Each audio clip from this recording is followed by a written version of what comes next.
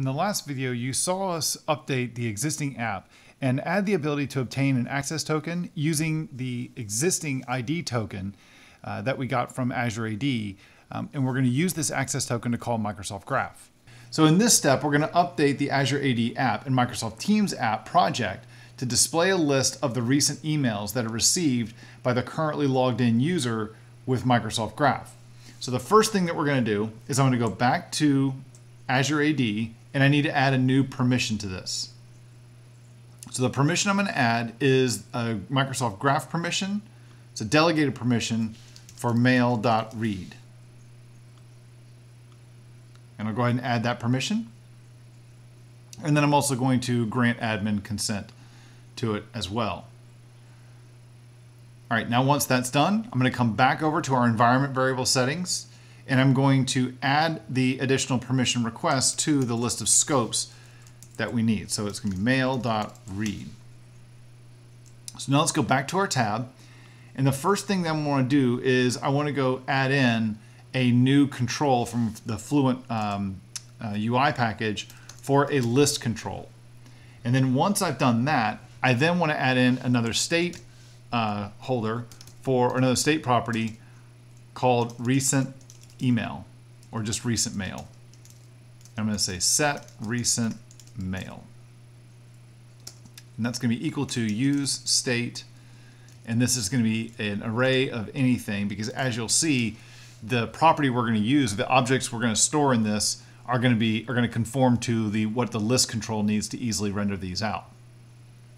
So with the state of the component has been updated, what I'm now going to do is scroll down here. I'm going to add in a new callback hook.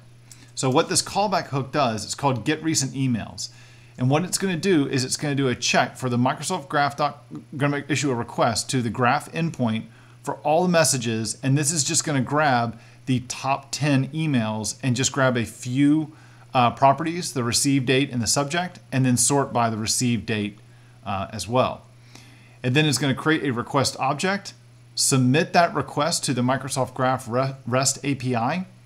When it gets the results in this payload, it's going to use the map function on the value property that it gets back to create an array of objects that have three properties: key, header, and header media.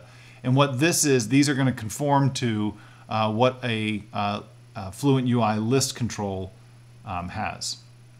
Now, I want to get this list of recent emails once we have an access token that can be used to authenticate with Microsoft Graph. So because we've already added that to our code, we just need to add a new effect to call this method. So I'm going to add that effect here towards the bottom. And what that's going to do is to say whenever the access token that we get for Microsoft Graph, whenever that property, that state property changes, I want this effect to run, which is going to call get recent emails, which is going to go fetch all of those different emails. So the last step is to update the rendering of the component. So I'm going to come down here and then right after the div for saying the user's name, I'm going to go ahead and add in a check to say if we have recent mail, then I'm going to add in a div that contains an H3, and that H3 is going to be your recent emails. And then I'm going to add in a list control, our list control, and the items that I'm going to bind to it is my recent mail state property. So I'm going to come back over here to our app, and I'm going to go ahead and spin our app up if it's not already running.